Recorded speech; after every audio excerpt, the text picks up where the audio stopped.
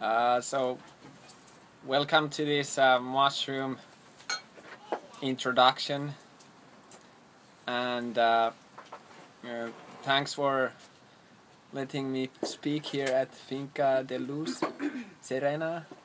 And ¿cómo se llama el ciudad? Serene Gardens. Serene Gardens. And yes, today I'm gonna talk about cultivating mushrooms. And my name is Chris, and I'm from Finland. And 4 years ago, I didn't know anything about mushrooms, like absolutely nada. And then I saw a YouTube video, which is called 6 Ways How Mushrooms Can Save the World, by this most famous mycologist in the world, Paul Stamets. And I got really inspired about this YouTube video, and then I bought his books. One of the most influential book is called Mycelium Running, and this YouTube talk is based on this Mycelium Running book.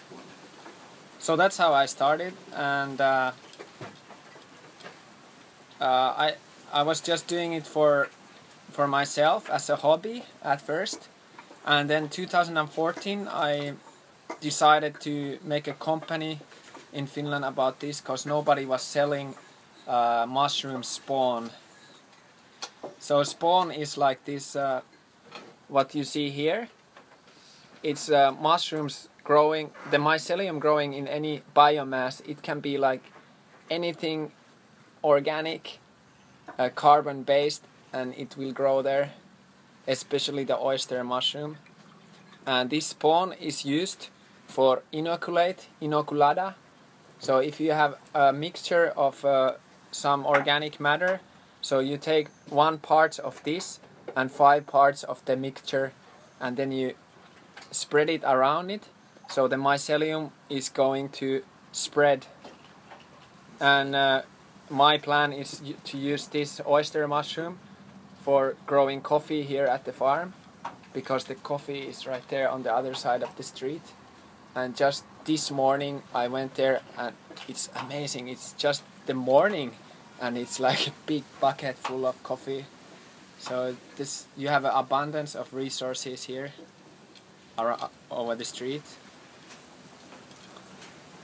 And then 2015 we lived in Innsbruck in Austria, and I was doing an internship in the biggest spawn provider of Europe, and they distribute mushrooms to all over Europe for home growers.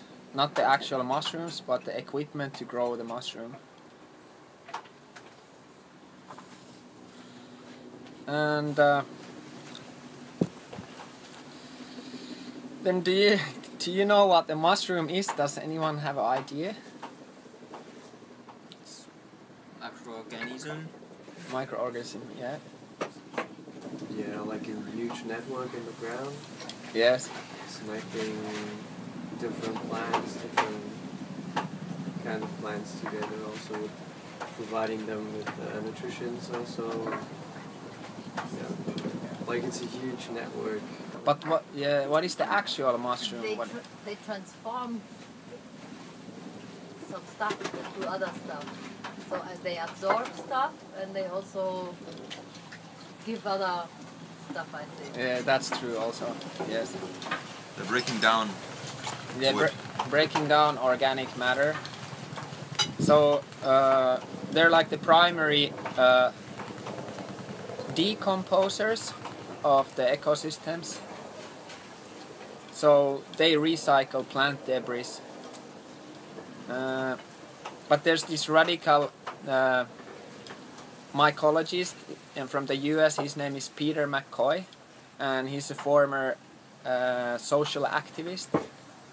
And he claims that it's more like not decomposing, it's more like recomposing, because it's actually making, you know, the wood biomass available to the plants. So the actual mushroom is the fruit body of the mycelium.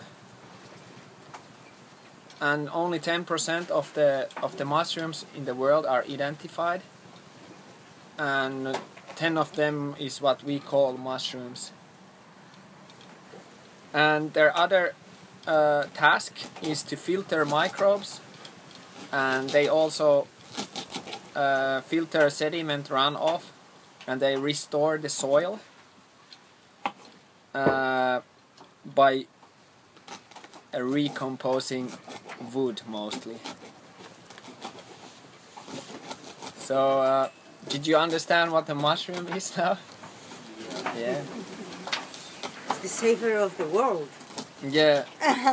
So for example, in America there's this American squirrel who is using 90% of his calorie intake from mushrooms and mycelium. And he's such a genius squirrel that he's actually collecting the mycelium and the mushrooms and brings it to the nest and dries it for the coming winter. It's amazing.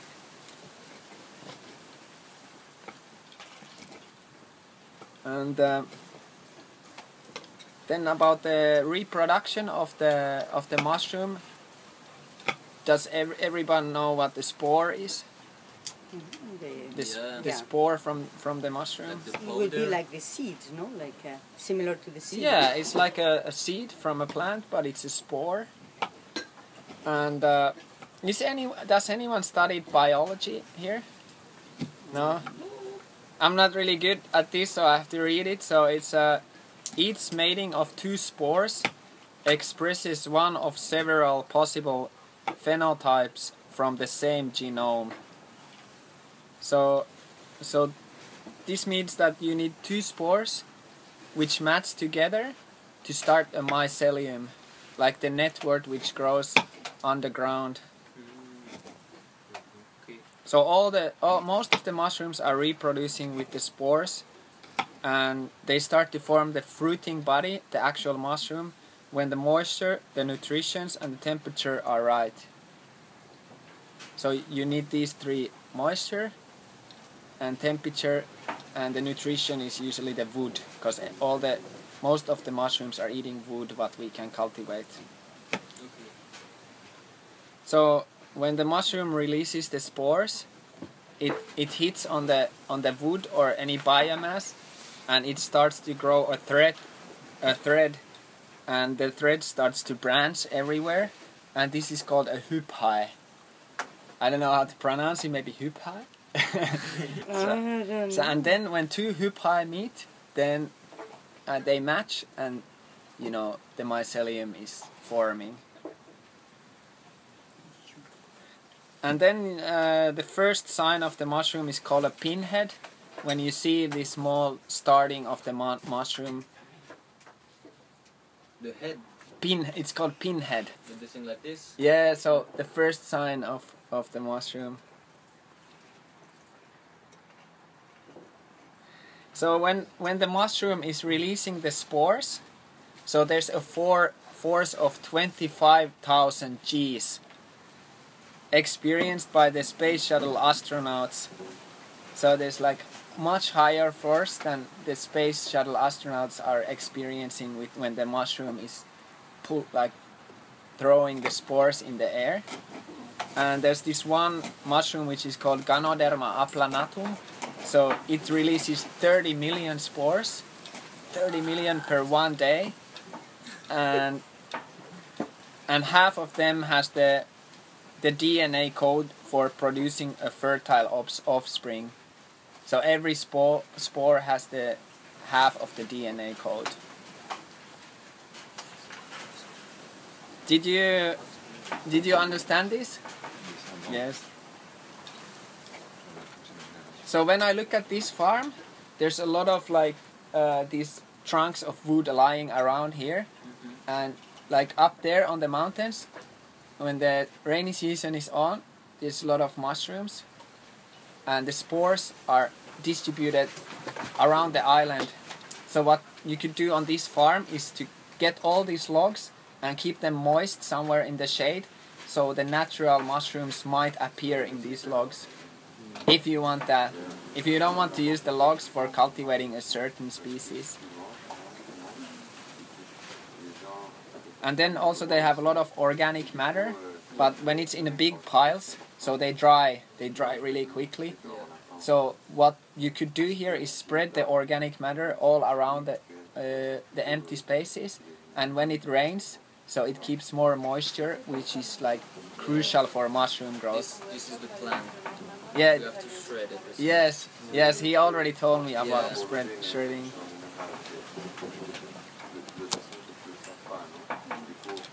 And Lucille was telling me this like example about how the mycelium is spreading in nature.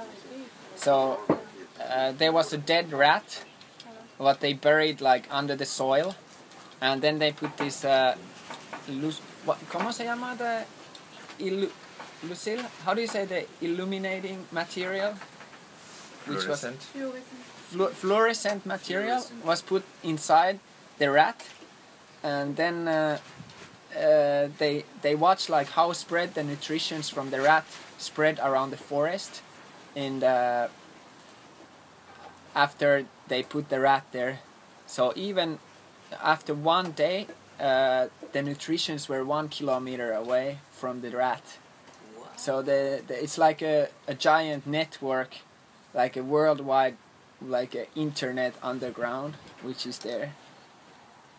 And there's another experiment with the mycelium is with the a maze, a labyrinth. So they put in the front where the mycelium starts to grow food source, and at the end a food source, and then they watched how the mycelium was growing. So it disregarded the dead ends, and it went like straight through the labyrinth to the food source. So it operates at the level of complexity that exceeds the computational powers of most of our advanced supercomputers in the world. It's so intelligent. Another good example is like the Tokyo public transport system, which is the most advanced in the world. So what they did is they had a model with all the different cities around Tokyo, and they wanted to make the most efficient like public transport system in the city. So what they did is they dropped the mycelium in the middle, and they watched how it started to grow. It's amazing. No way. That's unbelievable, no? Yes, yes.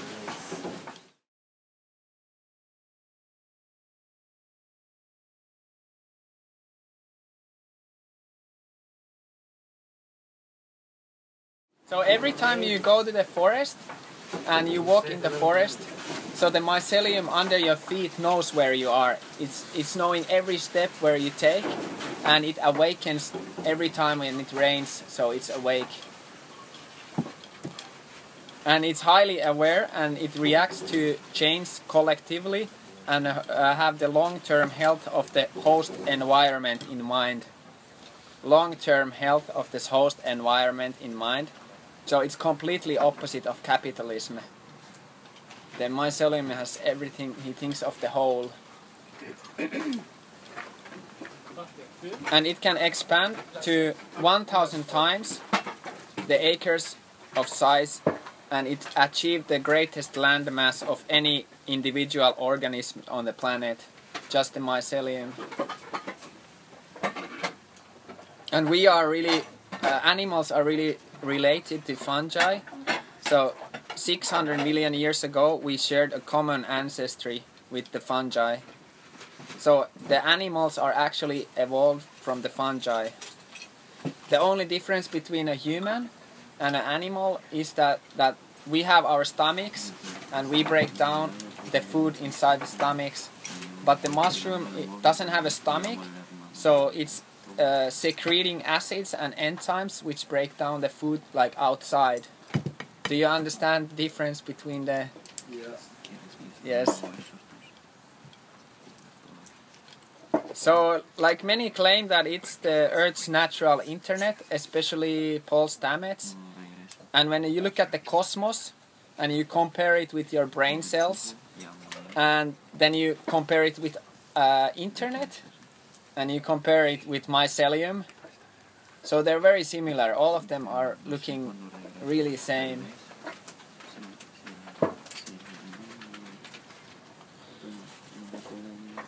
So it had an alliance with plants over 700 billion years ago, this mycelium. So 250 million years there was a meteorite which darkened the whole world. And another one hit like 185 million years when the dinosaurs were dead. But because this little creature, or the mushroom, it doesn't need sunlight, so guess who survived? Only them. Yeah. So the whole Earth was darkened under this like massive cloud of airborne debris, because the meteorite came in with such a high power. But the fungi was working. It was like strong.